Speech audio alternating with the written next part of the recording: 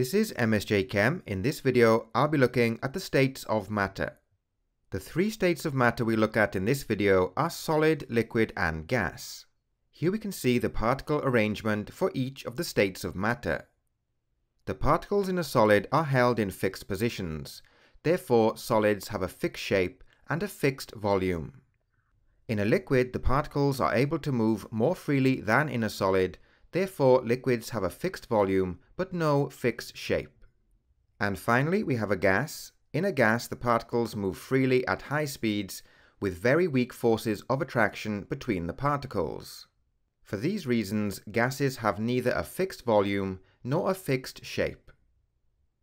Next, we look at changes of state.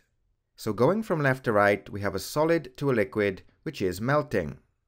Liquid to gas can be either evaporation or boiling.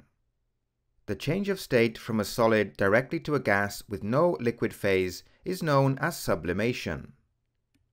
So next we'll go from right to left. A gas changing state to a liquid is condensation. A liquid to a solid is freezing. The change of state from a gas directly to a solid with no liquid phase is known as deposition. And finally, we look at state symbols.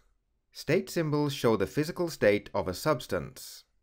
S stands for solid, L for liquid, G for gas, and AQ for aqueous.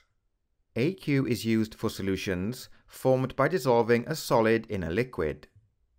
So here we have an example of a chemical reaction that involves all four state symbols. So in the reaction, solid sodium reacts with water, which is a liquid, to form an aqueous solution of sodium hydroxide and hydrogen gas.